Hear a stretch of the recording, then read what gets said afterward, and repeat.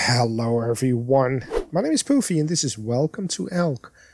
Oh my head, we just had another one of those weird dreams. God, I was a mess in front of Freddy and Alice. Wait, there was a dream, right? Jeez, these weird dreams are screwing with me. Yeah, they're pretty hectic. Is there another one? A new day, a new bottle message? I guess this is a thing now. Let's check it out then. We got the frozen man. She is someone is new. She is someone. I was working as a carpenter in Greenland. I was young at the time and it was my first winter in the BYGD. Bigd, a small settlement in Greenland. All days were cold and dark and nothing like what I was used to back in Denmark. I was working all weekdays with almost no daylight. When I was hammering nails, the nails would stick to my glove because of the frost. I was constantly hungry. Every day I could easily eat a whole cake just after lunch to keep me warm and happy. I felt very alone. I was used to hanging out with like-minded young people back home. We would be going to concerts and pubs each weekend and I always had someone to talk to. Here I had no one. There were people around me, but no real friends. I even at some point drew my own imaginary Facebook feed. There was no internet to pretend stuff was happening. The people I spoke to were my colleagues. We were a team of about 8 men. They had seen the world, but they all came from Denmark. By the various roads of the world ended up here in a small, cold and windy Bigd on the west coast of Greenland. They were older than me, but came from a different time and background. Each day we would all drive from each of our construction sites and back to the barracks to have lunch together. I was mostly quiet while eating. I didn't know what to say and how to be part of the conversation. They would occasionally speak about women in a way I felt uncomfortable with, but they were also the only people there that I could hang out with, so I never said anything against it. I probably would have today. One day during lunch they talked about a woman they called the Goat. They had all been with her or pretended they had. I don't know if it was her job or she just hooked up with them, but they all made fun of her as she had a handicap that made her sound like a goat during sex. I was especially silent that day and found her jokes and treatment of this person awful. Many months later, I was on the plane back home to Copenhagen. I sat next to a young man like myself and we started talking. He worked in Denmark, but had just been back in Greenland to visit his mom. She was handicapped and needed help. She came from the same city and had the same handicap as the woman the men in the barracks had been talking about. I said nothing to the young man. I'm older now. I often think about this story. The next time, if ever, I'm in a room with people speaking about another person like this, I will say something. These people are real people and not just a story to tell for fun during lunch. Exactly. That's not nice. Alright, what will the day bring us now? Where should we go to? Go all the way back there? Alright. It's a good thing we have a map. Well, let's pass the boutique. And... Morning there, Frig. I was just on my way to pick you up. I hope you're not feeling too fragile. Ready to do some work? Yeah, definitely. Finally. A chance to do a proper day's work. Great. Well, we're going to take a walk over to Mr. Bo's house. Oh? Okay, sure. Does he need work done? Well, yeah. He's been pestering me for a while. Wants a look at his kitchen. Mr. Bo's house is a bit more fleshy than the rest, so it's usually in need of a touch-up. Gosh. Guess it makes sense. Does seem a little fancy, if it's okay for me to say. Yeah, that would be putting it mildly.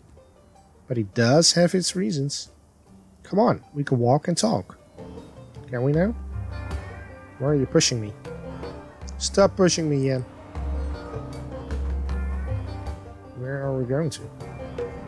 All the way up to the villa. Yeah. Past my house. Keep the door open. There we go, to the manor. Bow Manor. Mr. Bo's place is just north of here. Oh, let's go there then. You know, Mr. Bo's story is as much about this island as its own. Let me tell you as we woke up. Okay? So what is that story like? Oh, goodness. To understand Mr. Bo, you need to know about his pappy, the old brewer. You see, he was a wealthy merchant who became heavily invested in elk after the Great War. The old brewer set out to transform our island, buying over the docks, opening a brewery, bringing in new homes, and even planning to build a railway bridge. And it wasn't just the island. The old brewer transformed his own life, getting married, getting a son, our very own Mr. Bo. Could have been quite the happy tale. The problem was the old brewer treated both family and business the same, hard and cruel. He drove his wife away as the construction of his super bridge stalled. Years of frustration followed as the old brewer became increasingly more foul, building a resentment for his son Mr. Bo, burdening him with all of his father's hate. Poor Mr. Bo had to endure his father's spite, all because of his dad's failing business dealings. Mr. Bo became trapped in the crippling ambition of the old brewer. But then suddenly, one day, the old brewer was dead. A heart attack took him and left Mr. Bo a free man. He inherited all of his father's belongings, but none of his dreams. So Mr. Bo closed down the brewery and all that came with it, escaping the shadow of his father. Both Mr. Bo and the island of Elk were free to start a new chapter. I see. Okay, wow. So Mr. Bo and his dad were a pretty big deal then? Oh, that's one way to say it. The two of them have definitely left their mark on Elk. People blame Mr. Bo for letting a lot of the businesses die out on the island. But to me, the man doesn't have a bad bone in his body. Wait. Is this his place? Sure is. Whoa. It's huge. Well, yeah, the old brewer wasn't one for subtlety. And wait, all these cars? Is that a fire truck? Mm-hmm. Mr. Bo has developed a taste for collecting some certain oddities, as you can see. Does he drive all these? Honestly, I don't think that's the point of them. Then what is the point of them? Good question. It is a good question, isn't it? Let's check out this car. What a cute car. It has Marina written on the license plate. Must be special. I'd love a car like this. I like the beep. Beep. Awesome. Ah, my dear Yen. And of course you too, Frieg. So very happy you could swing by today. No trouble, Mr. Bo. What can we do for you? First thing I want is for you to come in. Make yourselves at home. No need to get bogged down in the rigmarole of work so hastily. Yeah, that's... Oh, no. I see another color thing. This looks both awesome and unsafe in equal measure. Yeah, that is a pretty neat car. Is there something else here that we can check out? There's a bridge here. No, it's up here. Righto, let's go inside then. There's so much to see. Your home is amazing, Mr. Bo. Well, thank you, my dear. I could tell when I first saw you that you are someone with impeccable taste. Ah, well, thanks. I'm very intuitive, you know. I have a nose for things. Mr. Bo, about that work you need done? Ah, yeah, just a moment, my dear Yen. I'm having a burst of inspiration. Frieg, have you ever played golf? No. I haven't. Is that bad? No, not at all.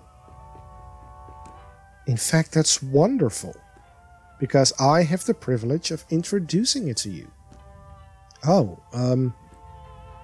you want me to introduce me to golf? Yes, exactly.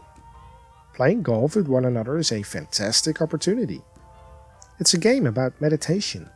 It's a game about connecting. Why, it's the perfect chance to strike business deals. Business deals? Yes. So what do you say, Frick? A round of golf? Does he think I'm maybe some sort of business venture? It does sound fun. What do you think, Jan? Is it okay? You two go for it. I'll have a look around if that's okay with you, Mr. Bo. See if I can spot any of these fixings you need. Splendid. Come, Frick, to the garden for some world-class golf. But I wanted to look around. Just put the ball in the hole and you're the winner. It's mini-golf.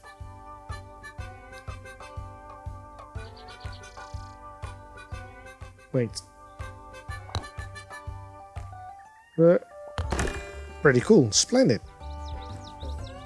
Ho ho, hole number 2. Let's see how you can handle those corners. Well, shitty apparently.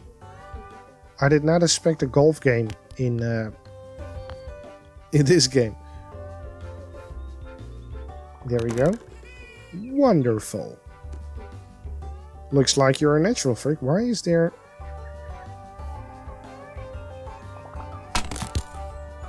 You're really sticking to it.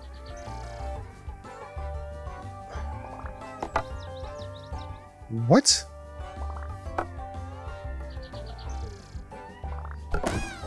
Wonderful. Fantastic, Frick. I'm certainly a member of your new fan club. Splendid. Okay, so this kind of looks like What the Golf. Oh, it appears some of my pappy's vintage beer has ended up on the course. Careful now, those hops are certainly hopping. Okay, well, I got them.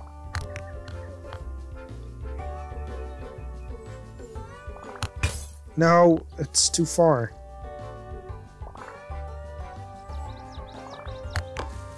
That was not the way I wanted it to go to.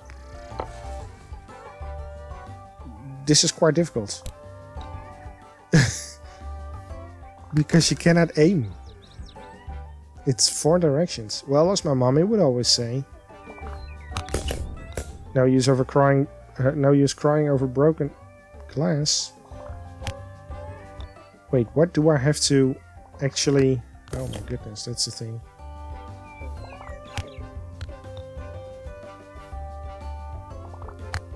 No. No. No. No. Get a ball in, come on.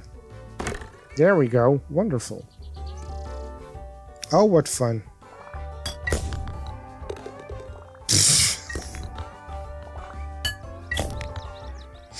Oh my goodness. This game became so silly. Okay, get one of those in. There we go, wonderful. As my friend Lee Carvalho would say, put it in power drive.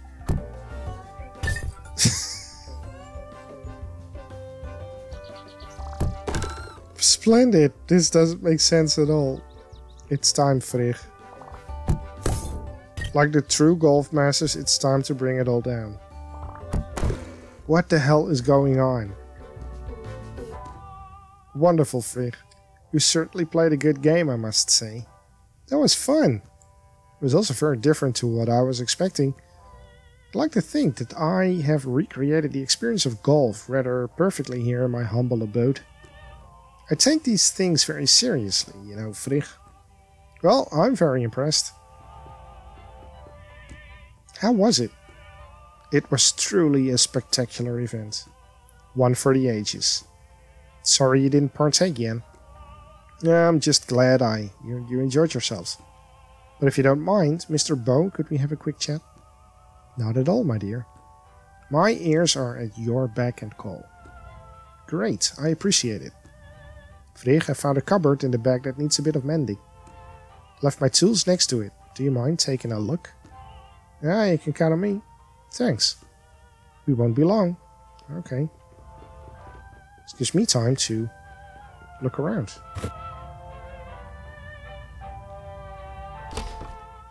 Caved Eyes by Murray Somersolf.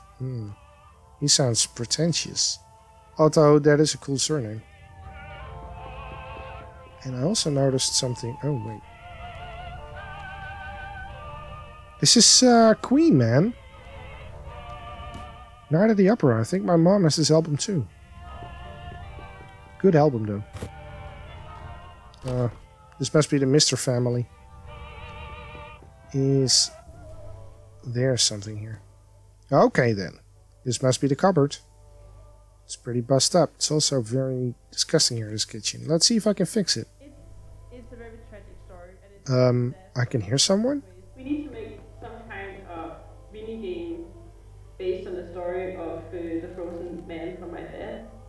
If we put Frigg in a situation where she has to carry Jeppe, and we do that in a beautiful way where Frigg sort of, where Frigg is able to reflect upon Jeppe as a person, I think that could be interesting. But maybe that's actually pretty good, because I think like carrying also gives us some kind of perspective that's good, like because in this, the way I understand the story is like they find Jeppe, they're frozen, and they look down on him like straight the eyes, basically, right? And I think that's kind of like a very important moment for the story, a very important like experience that we want the player to have.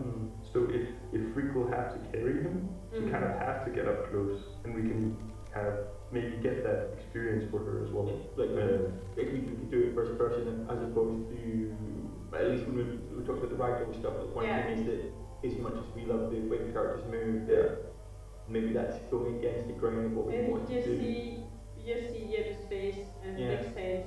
I think that would be very powerful. Yeah.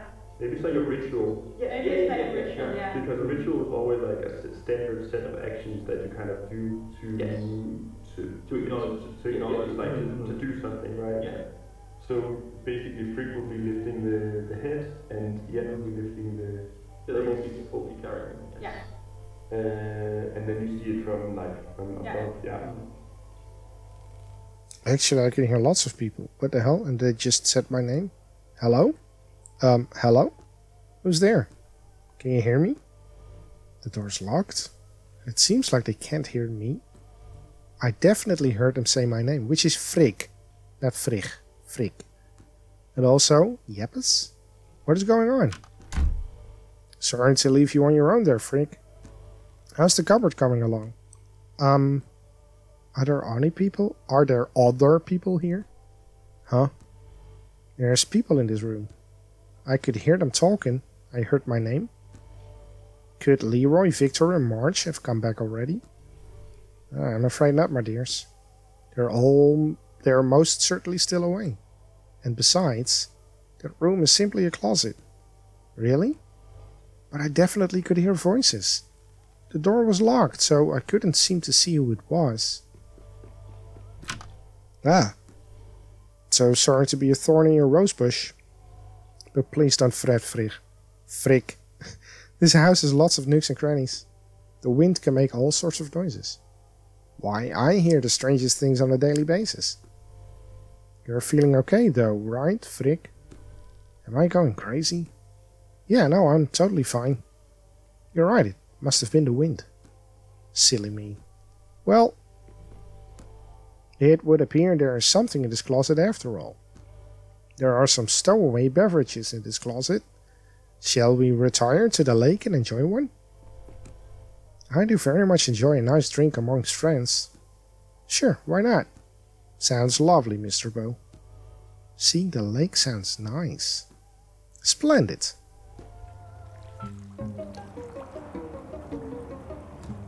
Feel that fresh elk breeze in your face.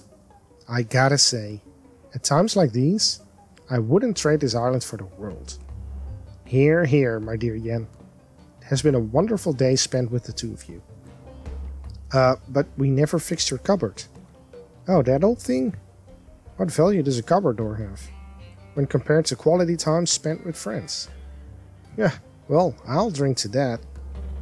It's true, I did have a lovely time, but it's also getting late. I might walk back if that's okay. Of course, my dear. My deepest gratitude for you coming by. I'll stick around for another beer, Mr. Bow. The lake is looking real pretty tonight. I want to enjoy it just a little longer. I'll leave you both to it then. Thanks again for the day. Night, Frigg. Farewell, dear Frigg. Right, that was weird, man. Those were the developers. I like it that they put it in there, though. But for this game, it's really weird. Phew, Mr. Bosehouse was awesome. Still bothered by those voices, though. Could it really have just been the wind? I mean, I have been drinking like every day. Yeah, you have been. Time for a nap, time for another weird dream. I'm beat. Here's hoping I can go a night without another Lynchian dream. I don't think so. I think David is watching. David is ready to make another movie for you. Nice of you to join us, Frigg. Anders? Anders? Wait, who are you with? Hey, you're that guy. Hi, Frigg. This is my friend. I think you already met. We were just sharing some good traveling stories. But I've been asking about you. You were at my house, right? So I'm not crazy? Haha, relax, Frigg. Why don't you join in telling stories with us? I guess I could do that, but I don't know if I have any stories to share. I'm sure you have plenty, Frigg. Yeah, everyone has a story to tell, Frigg. Doesn't matter how big or small. As long as there's an audience, a story will always be heard. Yeah, let us be your audience, Frigg. Okay, you guys. Sure. So this one time, I woke up. Oh my god.